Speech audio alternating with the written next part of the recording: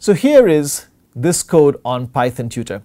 On line 1, notice that we start with this hash symbol. This is a comment, and this means a statement that is ignored by Python Tutor. When I click on Visualize Execution, you would normally expect the red arrow to start on line 1. But when we click on this visualization, observe where the red arrow actually starts. So the first two statements are simply assigning some initial values to x and y.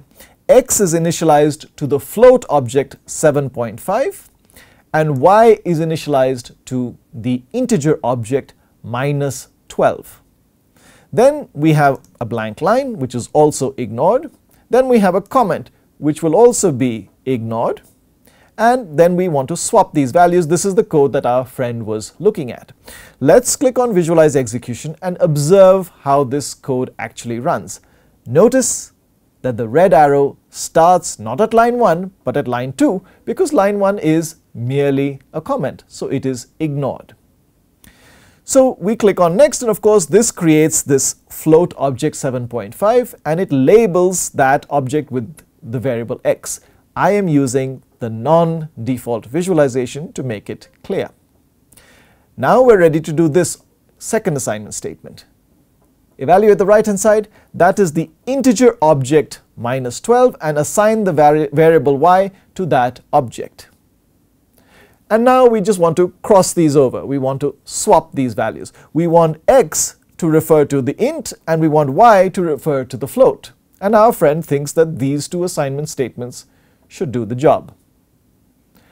Think about very carefully what is going to happen when we click on Next. So let's click on Next. We're going to do this assignment statement. Remember what it means.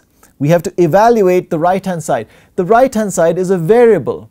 So what does it mean to evaluate y? It means identify the object that it currently labels. So we're going to evaluate the right hand side as this integer minus 12.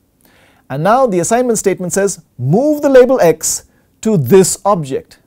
But the label x is currently labeling the float. So when we click on Next,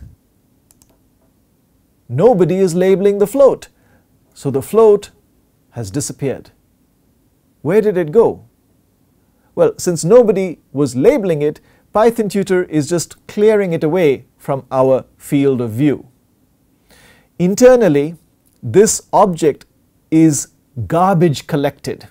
This object is cleared away by an automated process. It may not happen right away, it may be cleared later, but since no variable is labeling that object, Python assumes that it's not needed, and so the memory that object uses is reclaimed.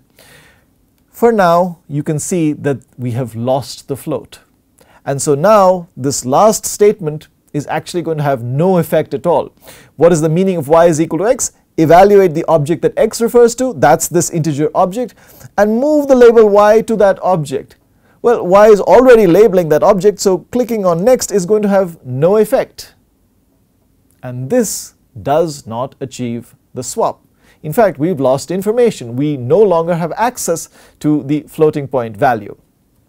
If this doesn't make sense, do remember that you can go to previous and you can rewind the visualization to any point where you were comfortable, and then you can click on Next and proceed with the visualization. I really like this utility, Python Tutor. I hope you will find it useful for your learning.